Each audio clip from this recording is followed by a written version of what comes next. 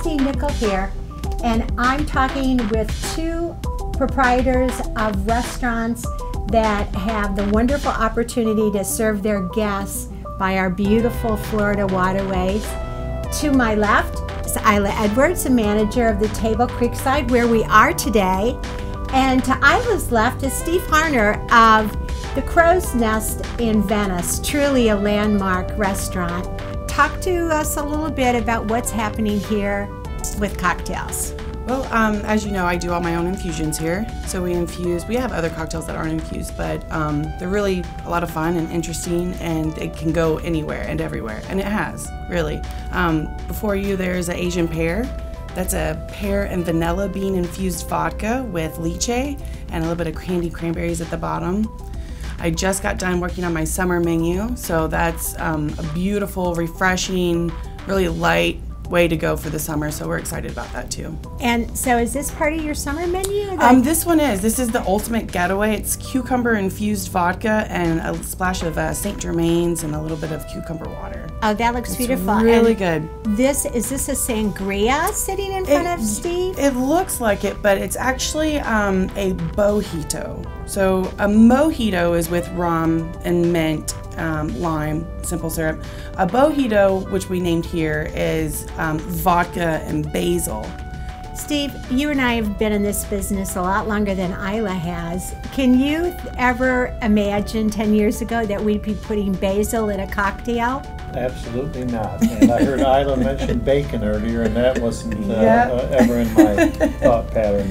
It's good. I come from the area of highballs and martinis and Manhattans, but Isla's certainly on the leading edge, and it's great to see. You can relate it to farm to table as well, because you're using local herbs, local limes, local products to infuse, and I'm excited about it. Our craft cocktail list is much smaller, but we've certainly ventured into that, and we're juicing our own limes and lemons now, whereas before we would buy a mix or a concentrate.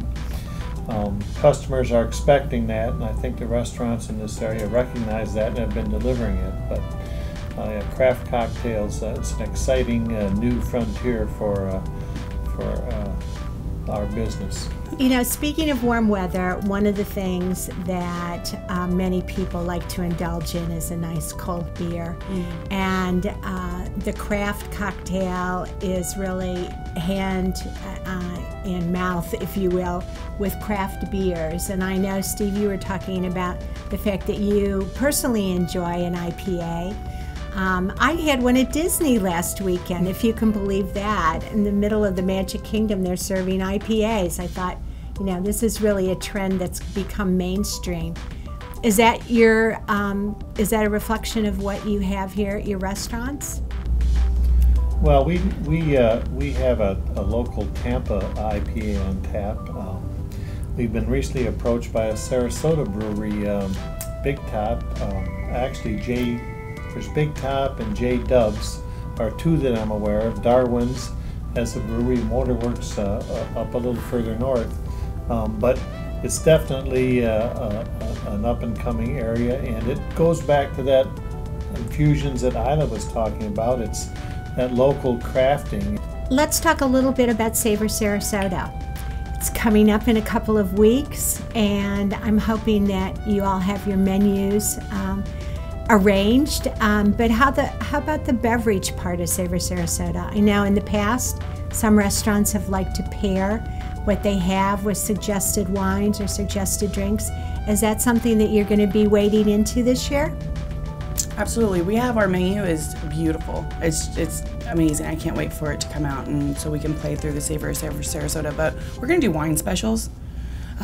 Probably bottle of wine, a featured bottle of wine for like $25. You know, something that would pair nice with one of their entrees. So that's what we're doing there. Great. And Steve, you've had lots of experience with Savor Sarasota. I think this is the table's first year. This is our first. This is our first year. Be prepared, because I'm excited. It's people will come looking, and you'll get new customers and build new customers. Good. But it's a great opportunity for restaurants and chefs and bartenders of craft cocktails to show their skills, and an opportunity for people to come out and try places maybe they hadn't. And of course, the value is a tremendous value.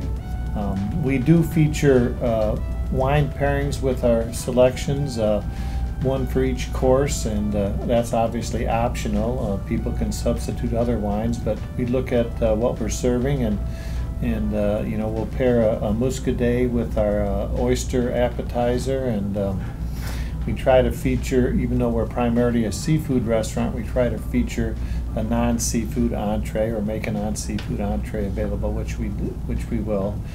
Well, I know that I want to try both of your restaurants during Savor Sarasota. I mean, you could eat out every day twice and still not cover all the restaurants that have Savor Sarasota menus. So I'll be looking forward to seeing what you guys have to offer.